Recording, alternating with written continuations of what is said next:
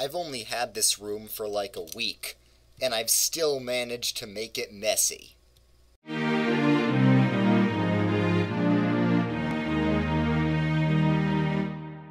Hey guys, welcome back to Church of Minecraft.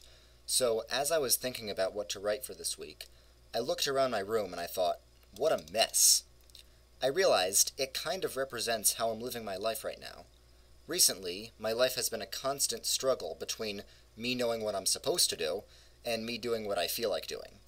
I know that it's a sin against God for me to waste the privileges He has given me on instant gratifications and enjoyment instead of getting my work done and preparing for my future life. Yet, no matter how many times I try to clean myself up, I keep slipping into my usual ways.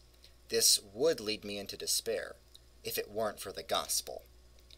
The amazing thing about Christianity, compared to all other religions, is that we do not need to clean ourselves up in order to obtain God's grace. That's why it's called grace.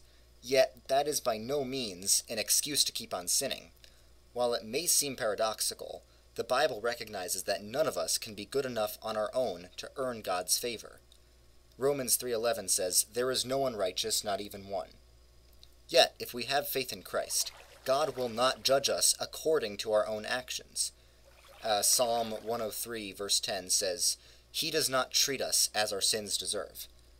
This is because our Savior, Jesus Christ, took the punishment that should have been ours. Romans 3:25 says, "God presented Christ as a sacrifice of atonement through the shedding of his blood to be received by faith." Jesus said we need to be perfect to enter God's kingdom. When asked how this was possible, Jesus answered, "With men this is impossible, but with God all things are possible." So, what does that have to do with my messy room? Well, it amazes me that no matter how many times I have sinned against God, no matter how undeserving I am of his forgiveness, he forgives me anyway. As one of my favorite preachers, Vodi Bakum, says, "How on earth can a holy and righteous God know what I did and thought and said yesterday and not kill me in my sleep?" That's called grace. Every breath I take is by his grace alone. The more I reflect on the truth of the gospel, the more of a reason I have to get my life together, not so that I can earn God's favor, but because the gospel motivates me to do so.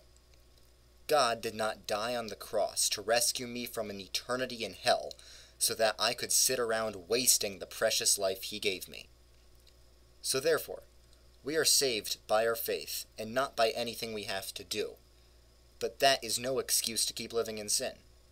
As St. Paul writes, "What shall we say then? Shall we go on sinning so that grace may increase? By no means.